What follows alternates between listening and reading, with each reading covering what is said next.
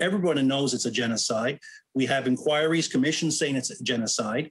So with that overwhelming evidence, as well as our own prime minister say it was genocide, I think it's time, and I think most Canadians would agree that it's time that we proceed with criminal charges against the government and the churches in this matter. Attorneys across Canada are calling for criminal investigations and charges related to deaths at Kamloops and Marival Indian residential schools. Canada's Attorney General says he can't initiate an investigation. Only the police can. But legal minds say this isn't exactly a hands-off job for the AG. There is a provision in our criminal code for acts of genocide, but again, it requires the Attorney General to consent.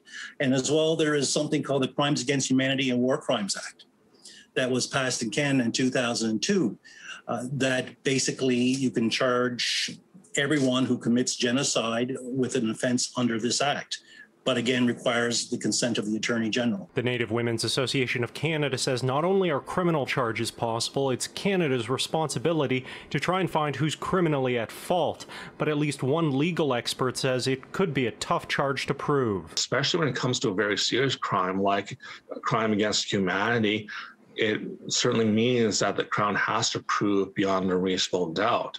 But being able to meet that standard it can actually become more and more difficult to meet that threshold the more and more time goes by as evidence is lost, witnesses' memories fade, and everything else. David Millward is an attorney and law professor from Beardy's and Okemesas First Nation. While Millward says he personally believes crimes against humanity happened, meeting the legal burden of proof is tougher, and prosecutors tend to lay charges in cases they believe they can win. If there's not a decision to go forward with the prosecution, it may not necessarily be a sweep under the rug.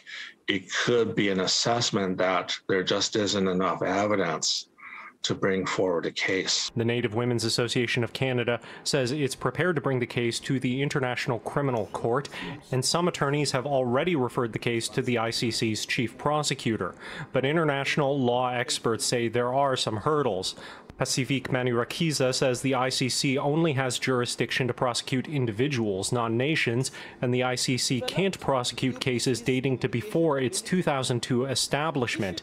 Manirakiza adds that the ICC's chief prosecutor has also reaffirmed that it is a court of last resort. The ICC can only intervene when a state is either unwilling to do so, to carry out investigations and prosecutions,